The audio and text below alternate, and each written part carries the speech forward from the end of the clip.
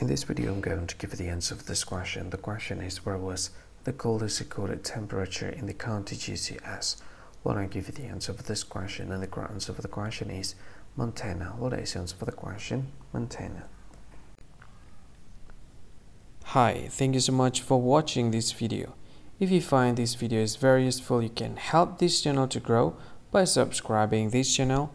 Click this subscribe button and don't forget to like this video.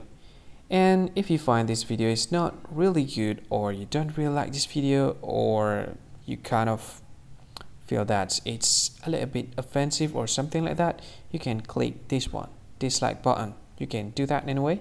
And if you want to share this video with your friend, you can share it by clicking this share button, and you can share it to any social media that you wish that is currently available at this time, like Facebook, Twitter, LinkedIn, and many others, right?